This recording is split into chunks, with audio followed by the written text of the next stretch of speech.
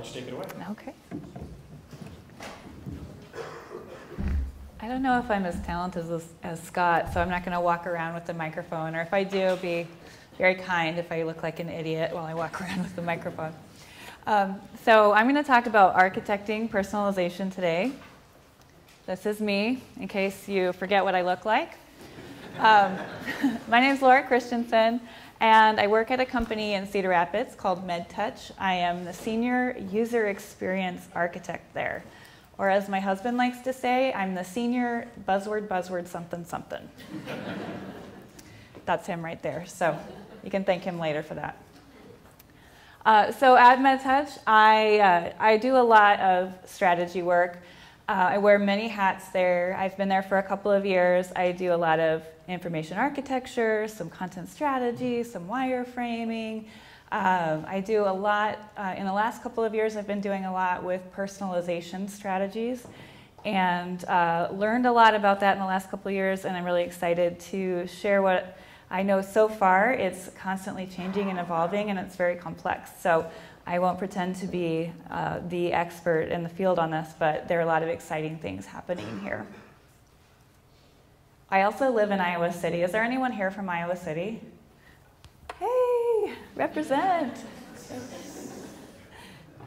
Okay, so I can walk around for this. So I'm going to tell a little story about who doesn't use Netflix? I think that'd be, yeah. So we all know Netflix. And it's been personalizing the experience since it even before it did streaming video.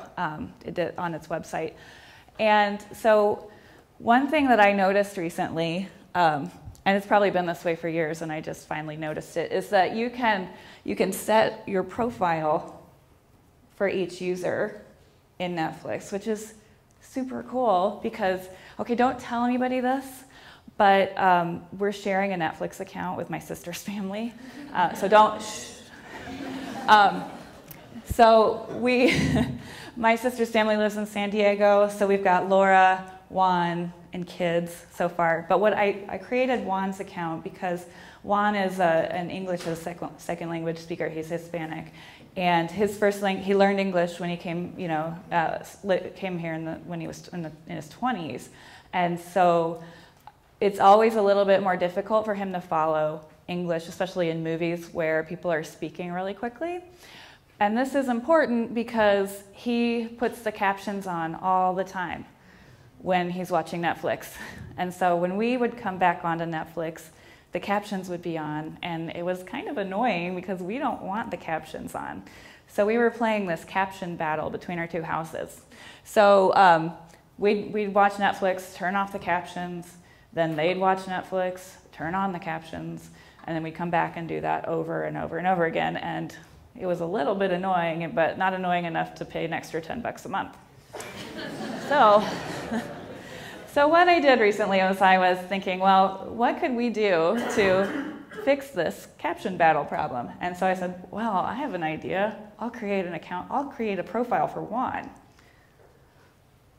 And when I was in there, I changed the language to Spanish just because I thought it was cool. I mean, I didn't know you could do that. So if Juan goes in and watches Netflix, he can see it in Spanish. And that's probably a lot easier since he spoke that for the first 20 years of his life. And he still speaks it quite a bit now. So I thought that was really cool. It was like, hey, Juan gets his own profile, and we don't have to turn the captions off anymore. So then what happened?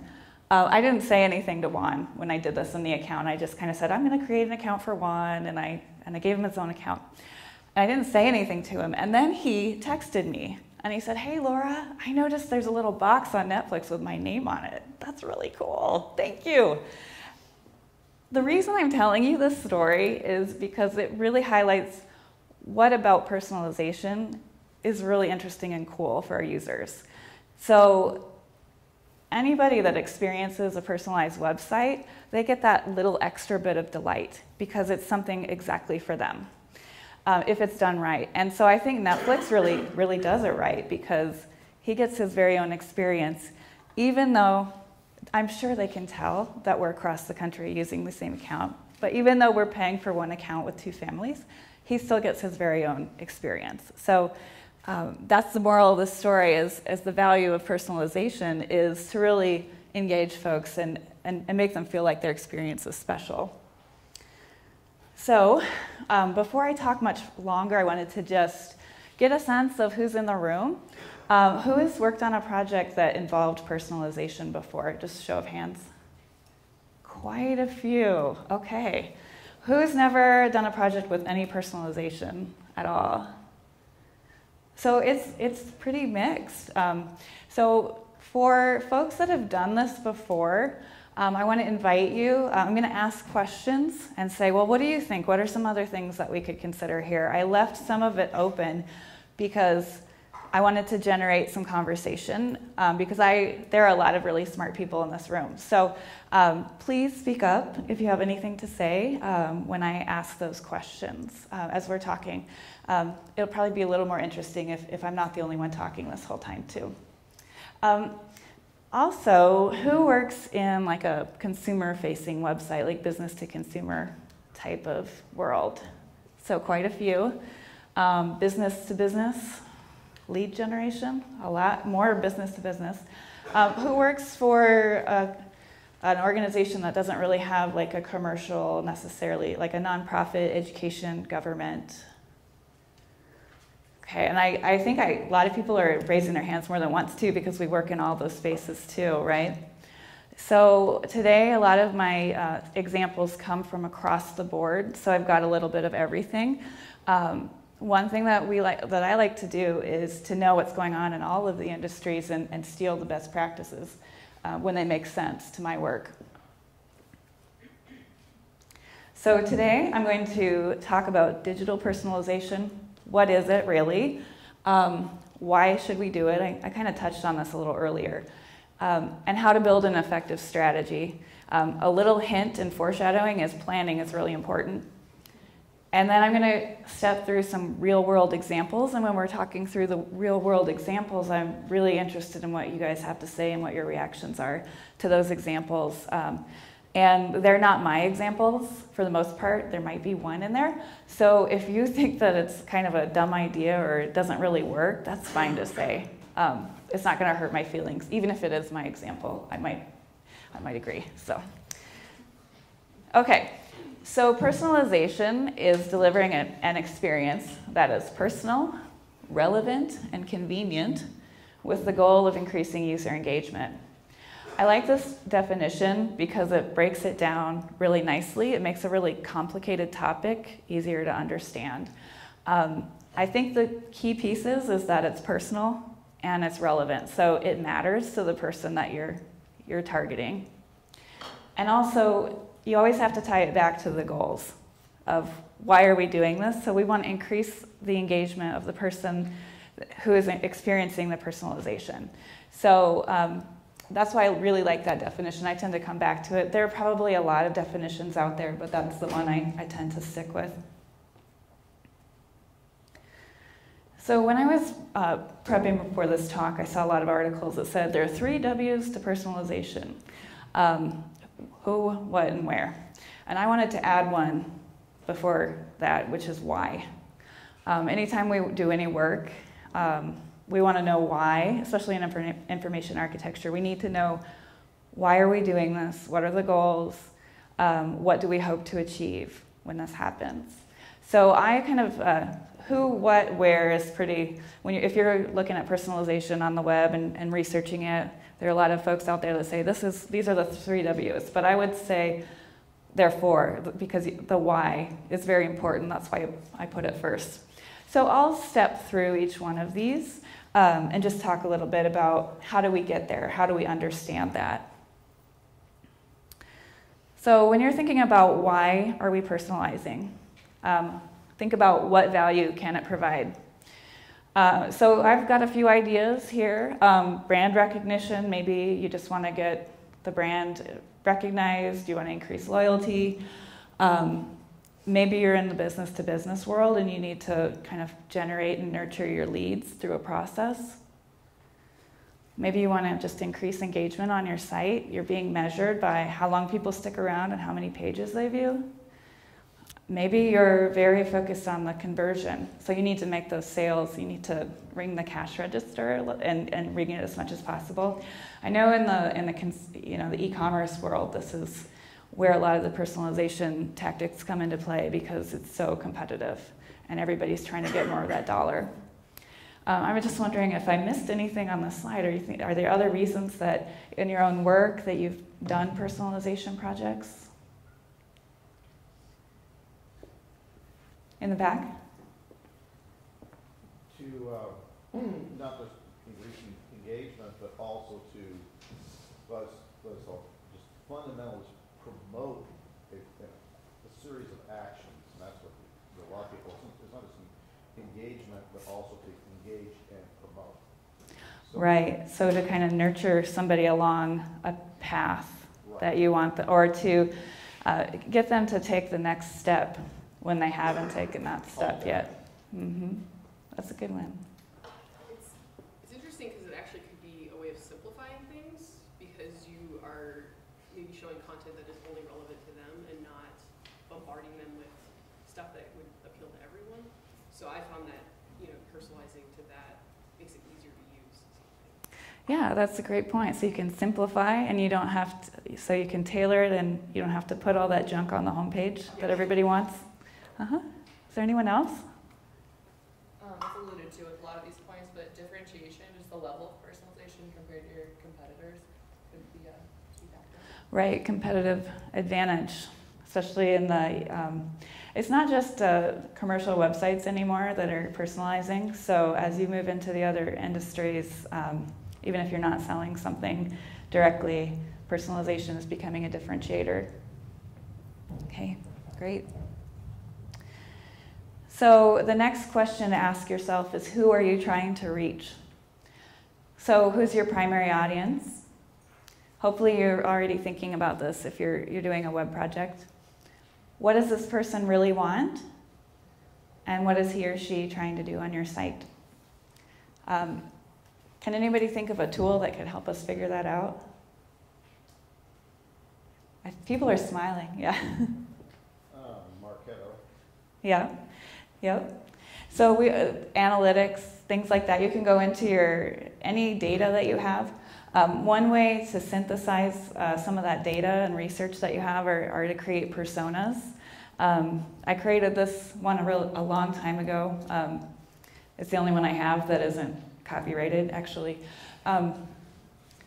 So what you can do, if you haven't been creating personas a lot, or if you just want a quick and easy way to do it, you can check out some of these these tools, like HubSpot has one. You're going to have to give up an email address, just warning you if you want to use that one. Same for Extensio. They have I'm not actually affiliated with any of these companies, so I'm not recommending or not necessarily, but I like free trials. So if you wanted to check out either of those are free resources for creating personas to answer those questions. So a persona is basically a fictional person that helps us connect with the audience on a kind of an emotional level. So we have the picture and the story, and then we have very detailed information about their demographics, which are important for personalization. And then we have their goals, and then how does that translate to what they're doing on the website. So I'm not going to talk a lot about personas because you could spend another hour on that. But as you're thinking about personalization, I would really encourage you to have at least one persona for your personalization plan. Another tool that you can use to kind of think through who you're trying to reach and what they're trying to do is the experience map. I like this mini template here that I found just because experience maps can feel a little bit overwhelming and hard to do. This is a tool that you can use really quickly. It's just a piece of paper. And you think about your persona, who they are, and then the stages in their journey, or their buying process, or the path that they need to take to get from point A to B. You think about that with your persona through every stage and what they're thinking, feeling, and doing. And so all those boxes up there allow you to do that. And then at the bottom, you think about, okay, now that I've thought about this, What are the questions, problems, concerns that come up, and what are the solutions? So that's another tool you can use to really get at the who, and what those two things can really help if you do that planning on the front end.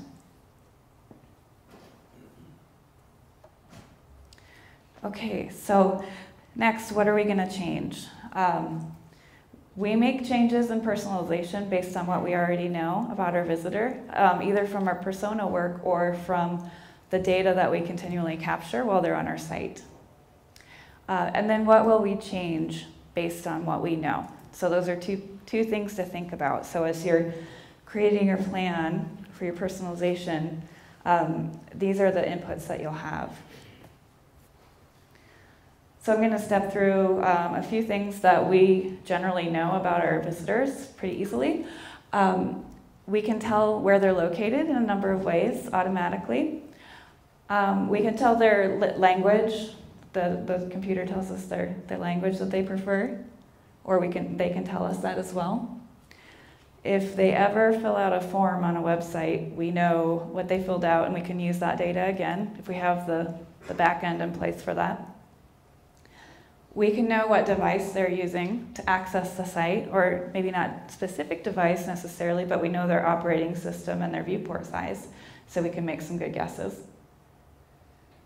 We know what they're doing on our site. So we're cooking everybody these days, and so we know that they came to this page, and then they went to that page, and then they clicked on this link. So we can use that data in our personalization. And then also we have a lot of marketing campaigns generally in our work. So if we have a marketing campaign, we know usually that they came into our site from that campaign or from search engine or something else. So we can know all of these things about our visitors without them telling us at all anything, and we can personalize to the site that way.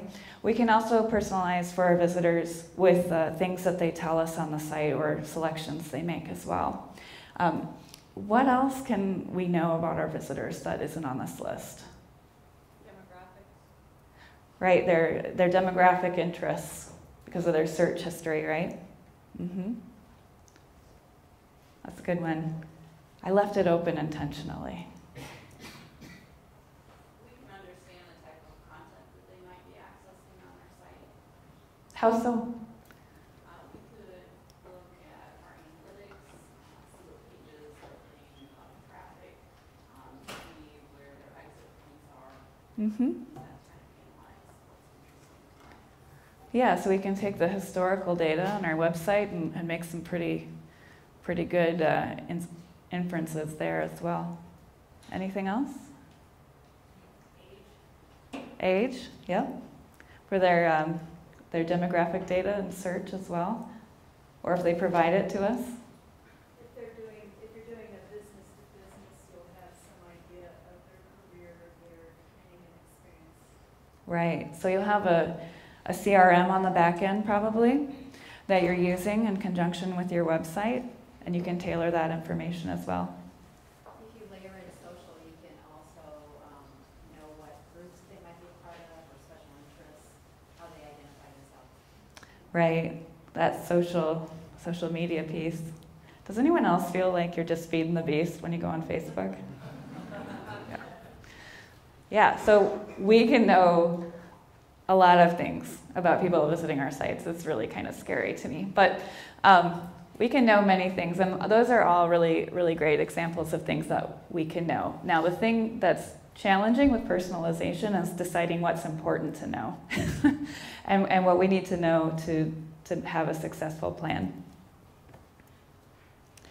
So here is, I wanted to start pulling in some examples of personalization to kind of illustrate some of these points. So this is Avast, it's antivirus software. And if I visit it on my Mac, I get this hero image that says, there are many reasons to protect your Mac, and it tells me that I can get it for iPhone and iPad, and it's already set for me to go. So it kind of takes that first step for me. It knows I'm on a Mac, so here's the button for you, right? I don't have to find the right version of the software. Now, if I come on a Windows machine, I get a different hero, and I get information that it's Windows 10 compatible, and I get a different button, and I get different software. So it's a very subtle, well, it's very simple, but it's very effective because it's taking that first step. So a personalization plan doesn't have to have 50 steps. It just has to have the right steps. So what can we change? So you saw in the previous example, we can change images, copy, when you're going through a site, we can change the call-outs or calls to action as well. We can make recommendations. If you think Netflix and Amazon, they recommend other things that we might like to see.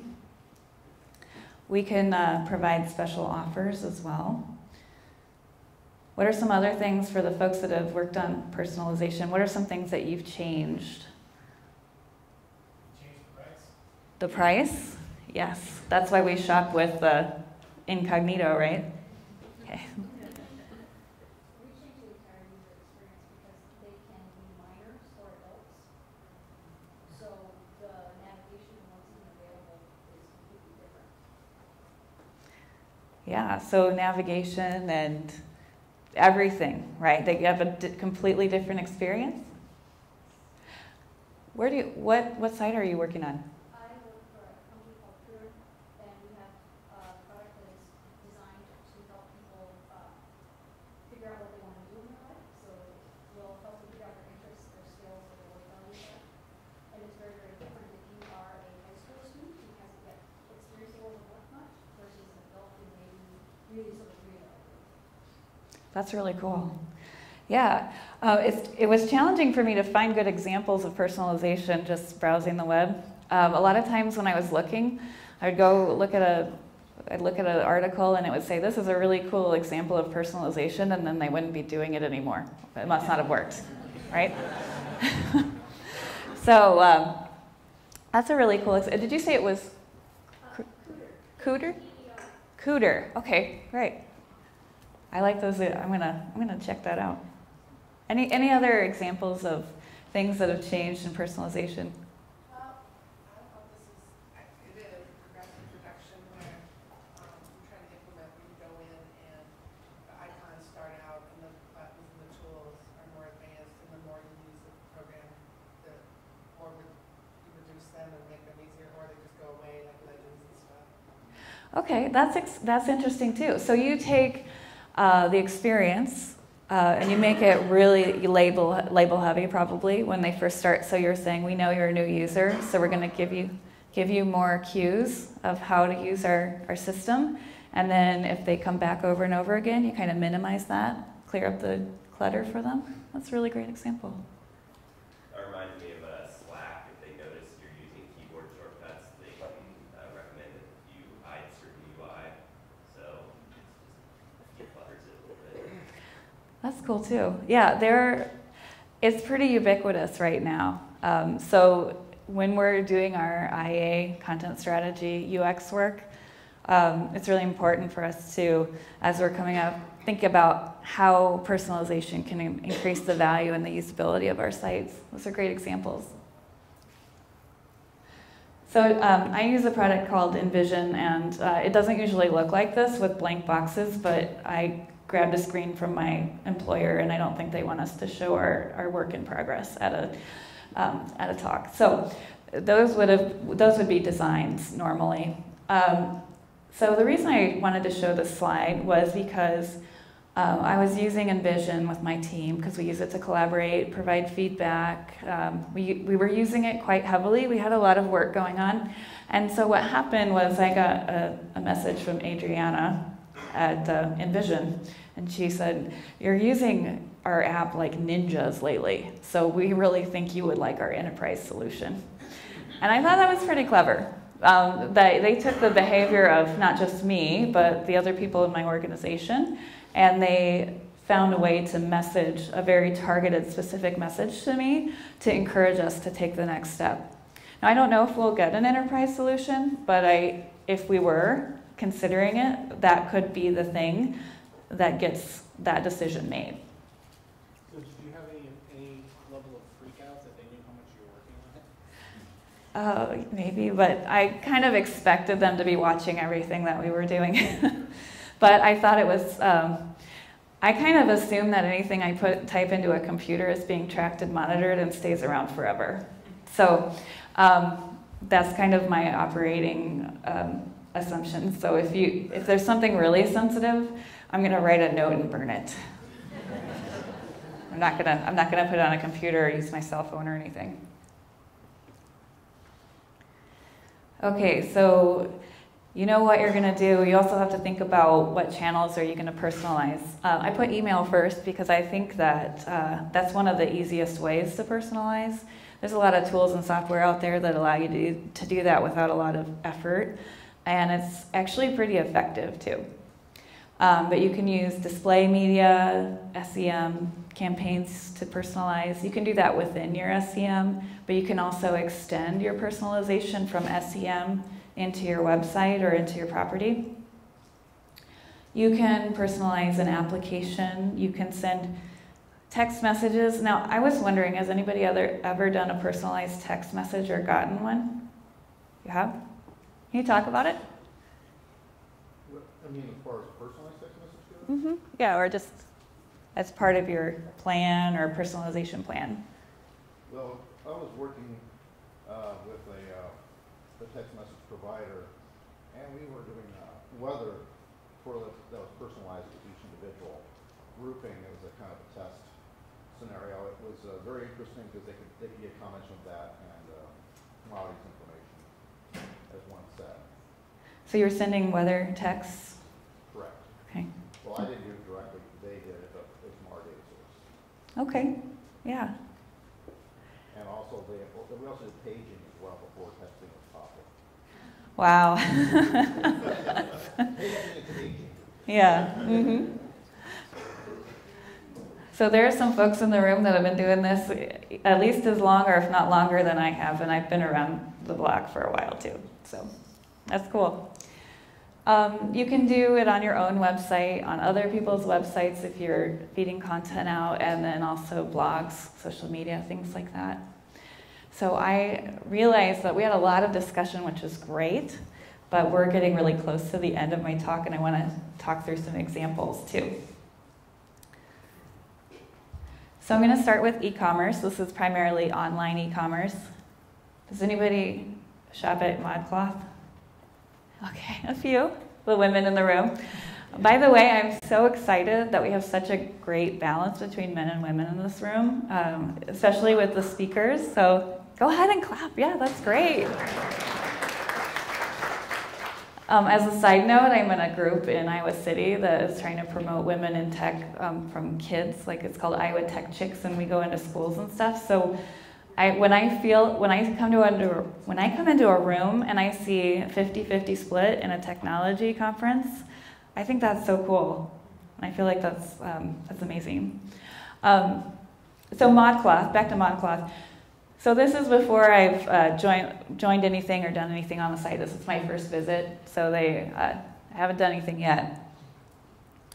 And then I start to browse. Now, I don't necessarily agree with the user experience of a modal pop-up, but I did include it as an example of what they're doing.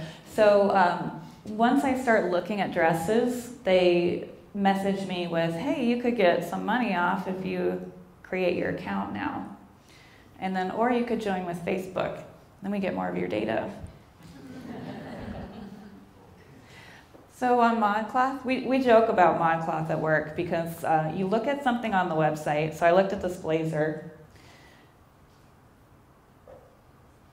Wait, I'm going the wrong way, sorry. Didn't mean to go quite that fast. So they'll make recommendations for other blazers because they know I like blazers. They'll email me and encourage me to come back and look at my favorites or make more favorites. They'll follow me on Facebook and show me that blazer. We know you really wanted this blazer. We don't understand why you didn't buy it. And if that's not enough, they'll show it to me when I'm researching for a talk and I want to look at brands. They'll show me that blazer in every single color of blazer that they can, in every spot that they can on the website. So that's a kind of a classic e-commerce type of example. I know why they do it. It's just kind of silly sometimes. Feels silly a little bit, but I might buy that blazer actually. Okay, so e-commerce and brick and mortar. So Blaine's Farm and Fleet. This was one of the ones when I was looking out, like, I'm going to talk about personalization. What are some good examples, or what are some examples I could show? So this one was mentioned, and it actually is still being done, so I kept it. You notice that they really want your email address, but they only show it to you on your first visit. So they're giving you that kind of hard sell for just sign up now, but if you don't sign up, they're not going to keep showing it to you. They figure that if you decided not to join our email newsletter, showing this box to you 50 more times isn't going to make it happen. So I kind of like that. And then I was looking at the site when I was in Iowa City, and Muscatine apparently was the closest Farm and Fleet store to me. So if I browse around and shop, I really want a wash towel here. So I can either have this item shipped, or I can see that it's not stocked in Muscatine, unfortunately. However, I can also see that Davenport has the washcloth, so I can go there and get the washcloth at Davenport. So the interesting thing about this example is that when you're looking at e-commerce plus brick and mortar, the location and the store finders become really important. And so you want to make sure that you're giving users a path to buy your product in whichever way is the most convenient for them. So I thought they did a pretty good job here. I don't like the modal though. Here's another example of Home Depot, and they're doing a HTML5 geolocation. So I included this one because the previous one used IP sniffing, so it knew where you were generally. With HTML5 geolocation, it's a little better for mobile, so you get a little more exact data about where people are. The drawback is that you get that browser message that people can then block their location as well. So when you're thinking about personalization, you think about how granular do you need to be with your location, and if you need to know exactly where someone is, you might decide to do geolocation. So they're doing this at the Home Depot as well. So they're finding my stores. I can set my stores, I can change it. I can shop and see what's in the store right now. So if I want to do some pre-shopping, I can do that here. Okay, so those are a few e-commerce examples. Now, if more of a business-to-business type example that I found online, Inuit QuickBase. I sell project management software. First visit. Then I get this managing projects call to action here. So one strategy that tends to be used a lot with business to business is these helping guide folks along the path with different kinds of features and calls to action. So here's the managing projects call to action. Oh, I don't want to read it right now. Hey, do you want to read this other one? This is about citizen development. You might be interested in that. So they give me a couple of different options of things that I can read or download. So maybe I came back later and I'm like, I remember there was a project management white paper and I don't have anything to do tonight, so I think I'll read that. And so I read that, gave them my email address, of course, to be able to read that white paper. So they send me an email and they thank me for reading it. They give me the link. They suggest that I could now view their webinar, and I should really sign up for their email newsletter because I think I might like it. And then I go back to their blog later, and instead of seeing the project management download, I see the email newsletter download. So they know, and the interesting thing about this was that they had my email address already filled out when I came back to the site. So really, if I decided I wanted to get that email, all I had to do was click the orange button. Pretty easy. I didn't sign up for the email though. Okay, entertainment. This is actually thanks to my husband's example. I'm not a sports person, but I wanted to get some other non-shopping examples. So ESPN, if you go on their site, in Iowa City, you see that they think you should like the Hawkeyes, which in Iowa City we do like the Hawkeyes. So they give us some recommendations of things that we might want to follow on ESPN. If I come back and log in, I can set my favorites or change my favorites when I come back. And then I can see my favorite teams, which also includes Minnesota teams. So that's a nice way to get the content back in front of people. For an entertainment or content type website, we know that folks are interested in certain things. Let's make sure that they can find those things really quickly, right away, and maybe they'll come back to see that thing that they're really interested in. Okay, I do have a healthcare example because I work at a company that does digital strategy for healthcare websites. So this is a hospital, a health system in Chicago area, and this is their homepage, and you can see that they can find a location.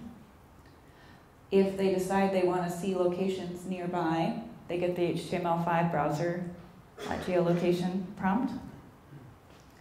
They can also see locations nearby if they end up on the Find a Location page on their website. And if they do, I actually spoofed, so I pretended I was in Naperville when I did this. So this person's in Naperville, and they can see that their Edward Hospital main campus is the closest location. It's only like 2 miles away, according to the location I put on the website here.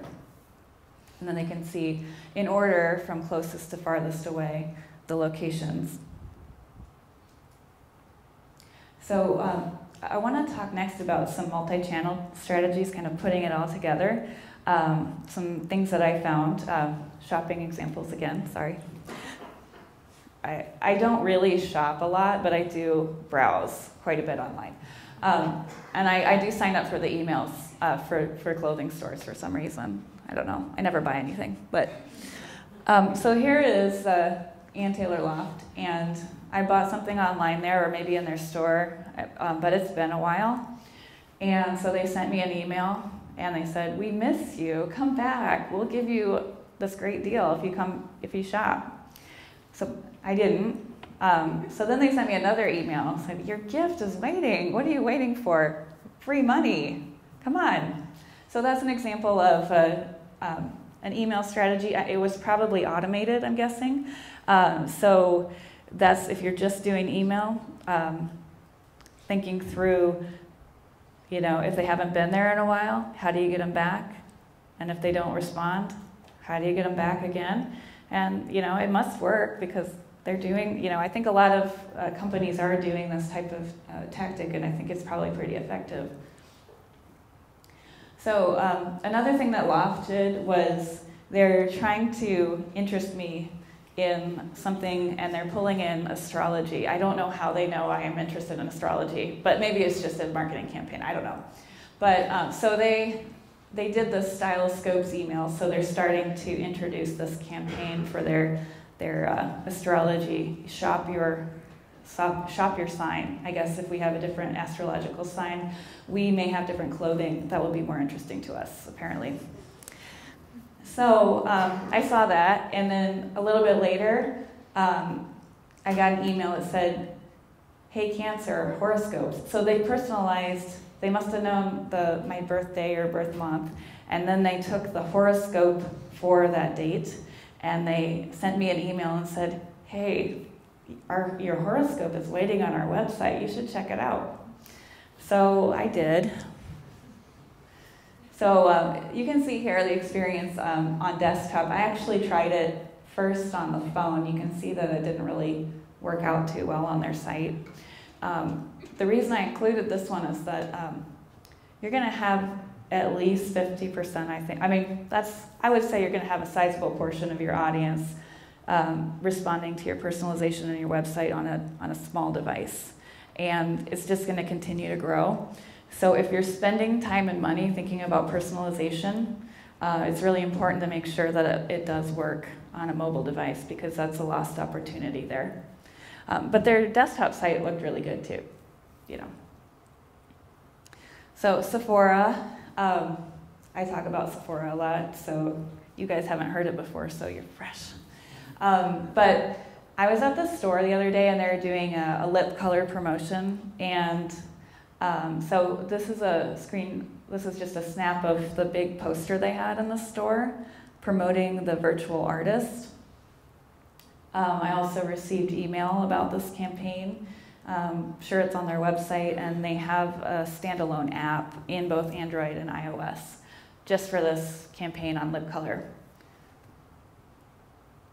So here's the email. So this is just a general email that I got, and then if you go down, it's this area down here, and they're promoting their virtual artist, getting you to try it. So if you go to their virtual artist website, you can upload a photo. This is the fun part. And do some work to make sure it covers your lips right. And then you can try out all the different lipsticks. You can see how much it costs, what color it is, and what it would look like. So I thought that was a really interesting example of where personalization is going. It's moving beyond just nurturing people along a path. Everything is becoming personalized. So there are services like Stitch Fix that they choose things for you, they get your interests, and then they start sending you clothes. So personalization is moving beyond the digital experience, but it's working together between online and offline worlds really in interesting ways. So they also have a responsive website, works pretty well. I couldn't get the lips quite right on this one, but it was good enough. And they have an app as well, which was actually the first place I went because that's what they were promoting, but it didn't work. So I was pretty frustrated because I was pretty excited to try this virtual lip artist. It was, I don't know, I was like gonna be in the car, and my husband always drives, so you gotta have something to do. I'm a horrible, horrible wife, by the way. He's very patient with me. So I was pretty bummed that it didn't work. And if I hadn't been giving this talk, I wouldn't have tried again. I mean, I didn't really care that much about trying on different lipsticks on my phone, but I was gonna do it if I was sitting in the car for an hour. So again, if you're gonna offer an app, make sure it works, because it's a really missed opportunity, and it actually makes people kind of disappointed, because I mean, here they're like, it doesn't work, and they're giving it 4 stars so other people will see that this doesn't actually work, and they're really upset about it. I mean, because I was upset. I was like, dang, I have to talk to people now. I can't just look at my phone. Okay. All right, to wrap up, tips for a successful strategy, kind of encapsulating everything that I've been talking about. Know your 4 W's: why, who, what, and where. So really write that down, make a plan, do a lot of thinking, thought work ahead of time. It's anytime that I've tried to do a strategy and there hasn't been that thought work, something always tends to go wrong. That we didn't think, oh yeah, we didn't think of that because we didn't spend enough time planning. So that's really important. Have a plan, and I would really encourage you, if you're new to it, or even if you're not new, start simple, because it gets really complicated really quickly. If you think about you're personalizing an experience, and let's say you're personalizing content, and you have 26 different locations with different messages, and you're gonna personalize for a location throughout the site 26 different ways, and you have 1,000 pages of content on your site. Oh my goodness, that's a headache.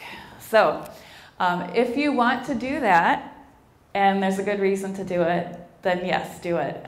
But be aware how quickly that can get out of control. So start simple, make sure you have a great plan, and understand it before any code's built, any designs are done, if you can. I know we like to be agile, so sometimes we like to throw stuff on the wall and try it out. So we can definitely do visual concepting, but before we start too far down the road with builds, we want to make sure our plan's pretty solid. And then I think in every industry, we want to measure results and show the value, because if we can't tell if the plan had any effect, why do we even do it? You know, so we want to be able to show folks that because we did A, we had this many more sales, we had this many more leads, we have this many more visitors using our site for this much longer, visiting these other pages. I mean, so just always measure, and then you can also improve based on your measurement, because I've never worked on a project where everything went perfectly the first time around. Has anyone ever had that experience? Because if you have, I want to talk to you later. You have? Okay, well, I'll be finding you later. So, but you can, once, okay, so once it happened, yeah. I don't think it ever has for me. So, thank you so much for listening and chatting with me today. I know we're probably don't have time for questions, so, but if you do have questions later or want to chat about personalization or share your experiences with me, I'd love to hear what you're doing too. So thank you so much, everyone.